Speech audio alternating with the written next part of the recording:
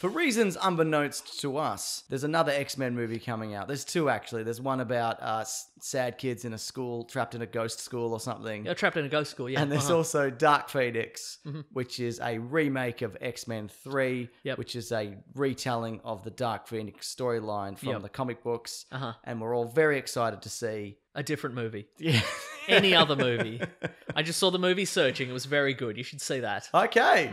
But Yes. this is a video about X-Men. Ugh, fine. And I haven't seen Searching, Yep. so I can't talk about it at length. So, hey, looking at this trailer, there's already more things to pile onto the... Man, this X-Men timeline continuity is fucked, isn't it? It really is. There's a whole lot of them. Why don't we talk about a whole lot of things about this universe that don't make sense?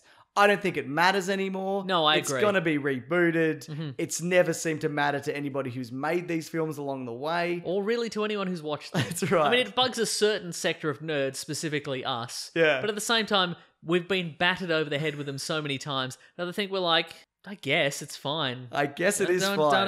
don't even worry anymore. And I think a good one to start with, because it's really highlighted big time in this Dark Phoenix trailer, is that Professor X, played by James McAvoy, and Michael Fassbender, played by Magneto. I switched it up there, Mason. Oh, what a twist. Thanks. Because what actors really, they channel the character so much that you're like...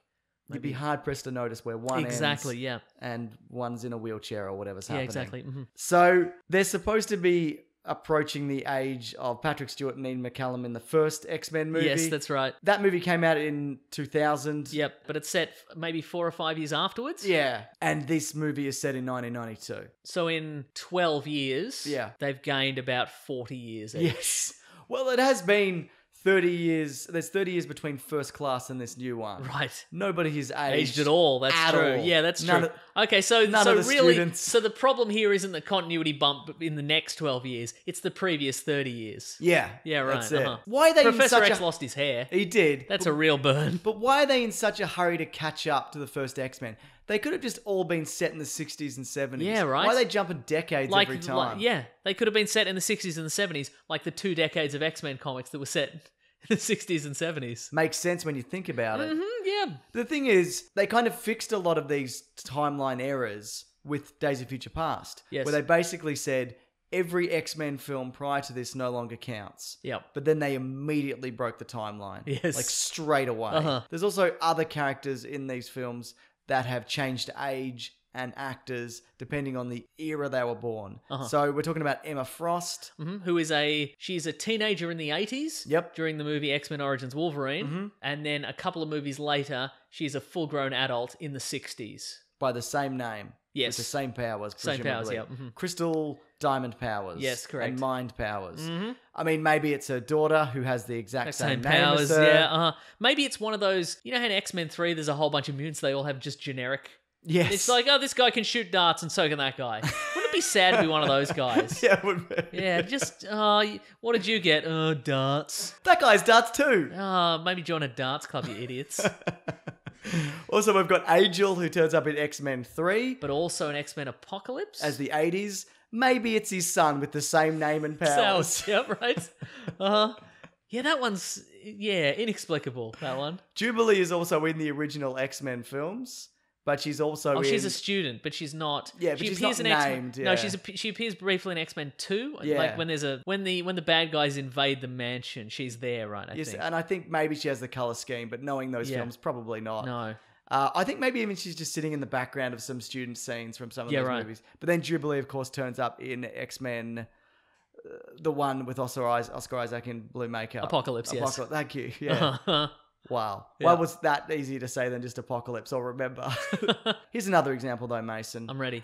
In Wolverine Origins, and this is in the original timeline, not the new timeline. Not that that matters. Because they erased the old timeline and replaced it with a new timeline, then ruined that timeline. Correct. Professor X turns up at the end and he's been de-aged and it's the 80s. He doesn't look like James McAvoy. Sure, I'll let that slide, I guess. But also, he turns up in First Class as James McAvoy, and at the end of that film, he's shot in the spine and he's in a wheelchair. But then, in Wolverine Origins, he isn't. But also at the same time, Hank Pym has a serum that means he can walk with his legs again. Yeah. But also, he's using his mind powers, and if he had that serum, then he wouldn't be able to use his mind powers. Do you see what I'm saying? Sort of, but not Really? I'm so confused. He shouldn't be walking. Yeah, I mean, yeah, well, exactly. I mean, maybe he's doing a projection of... It's never I'm really walking. explained, is it? Yeah. No. Yeah. Why does he look like that with that weird de-aging effect? Yeah. Why is anything in these films? There's also that, if you remember at the end of the movie The Wolverine, Yeah. the Wolverine of the title, Hugh Jackman, the Wolverine, I remember. he shows up back in America, and then he's met at the gate by Professor X and Magneto, who have teamed up, and they're like, Wolverine, you got to help us. Things are not good right currently.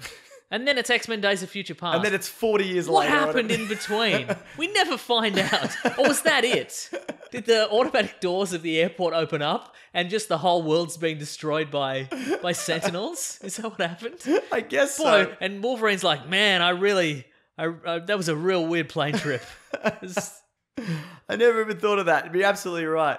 And there's also another continuity error in that, in terms of Professor X is obliterated during the movie X-Men 3. He is, yeah. But at the end, of course, in the post-credit, he transfers his mind into his brother, who's comatose. Is that his brother or his twin twin brother? Rando? Apparently. Let's say it is. All right. But even if it is his brother, was his brother also shot in the spine? I've mulled this over in my off hours many a time. First of all, I don't think it's his brother. I think that's been said after the fact. If I recall, it's just some rando, and it doesn't look anything like him. Okay. But you're right. At the end of the Wolverine, he's just Professor X again. Yeah. Look, I'm willing to concede that maybe the guy in the coma doesn't have the use of his legs anymore because he's been in a coma. Okay. I can also concede that maybe Professor X is using his mind powers so he looks like Professor. He's just that rando, but he's using his mind powers to look like Professor X again. What else can you concede? Well, we're conceding Almost things. anything at this point, I guess. But also, it'd be nice if that were explained at some point. That's the thing about these movies is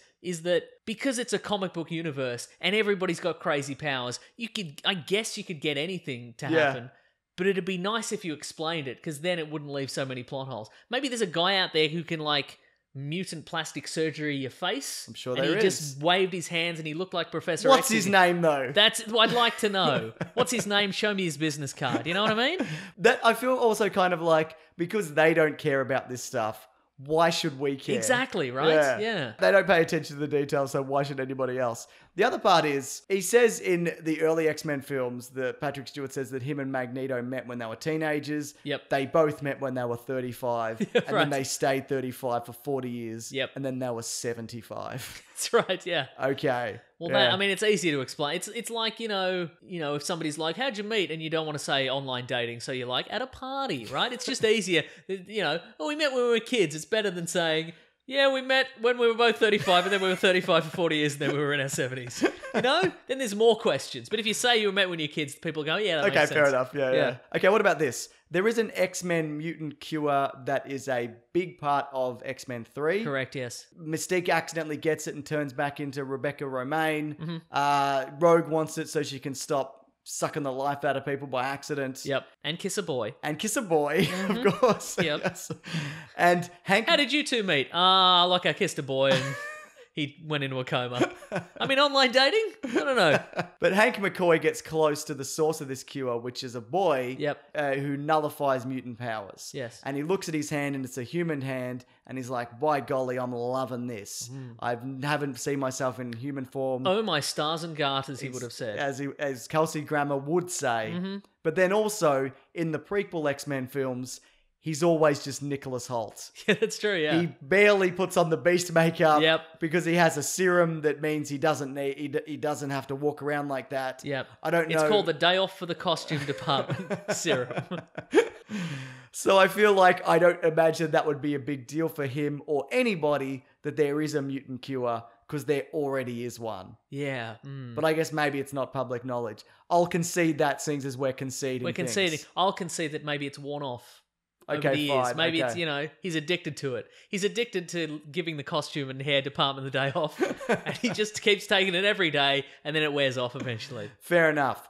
Here is something that I will not concede, though. Oh, I thought this video was all about people conceding things. This is a good one to end on. Yes. In X-Men, the one where Oscar Isaac is blue. Yep. Apocalypse. At the start of the film, he's said that he's capable of doing literally anything. And he demonstrates this by taking a fistful of sand and beheading a row of soldiers. Yes. Then later in the movie, when everyone's shooting their lasers at him, he doesn't do that. Yep. He can do anything, or at the very least, he can cut people's heads off with a fistful of sand, and he just lets people shoot lasers at him until he's a skeleton and he explodes.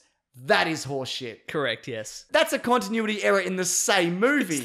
I don't even have to jump around to other decades or timelines. Yeah. That's just a thing that happens in that stupid movie. Oh no, there's a branching timeline in that movie. Okay. At the end of Act 1, we go to a different timeline where he no longer has the ability to behead people with grains of sand. Anyway, I'm really excited for Dark Phoenix, aren't we all? I'm not. Oh yeah. I mean, especially based on all the things we've just said. The video we've just made makes me less likely to enjoy X-Men Dark Phoenix. I'll level with you. But if anyone can fix any of these timeline errors, or even ones that aren't in this video, that would be great. Leave it below. Or if you have another timeline error, chuck it in there. Or if you know how to behead people with grains of sand, let us know. What's the secret? What is it? We'd love to know the secret. There's actually videos here, though, every Sunday, Tuesday, and Thursday. None of them are about us beheading people with grains of sand. If you wouldn't mind letting us know, if you want to spice this channel up a little. We should get on that. Mm-hmm. We also have a podcast called The Weekly Planet where we talk movies and comics and TV shows. We recently did an episode of Superhero Showdown where we pitted a number of fictional comic book characters or movie characters against each other to see who would win. Mm-hmm. It's a bit of a fun time. I'll link it below. Terrific. And like videos. All videos. It can be this one, it can be others. Just like videos? Just be generous. Just be generous with your likes. If you like something, chuck it a like. Let them know. Let them know you appreciate it. Let them know you totes preach it. You totes preach. Mm-hmm. That's it. Yes. Bye, everybody. Grab that gem, you guys. We will see you next week. Goodbye.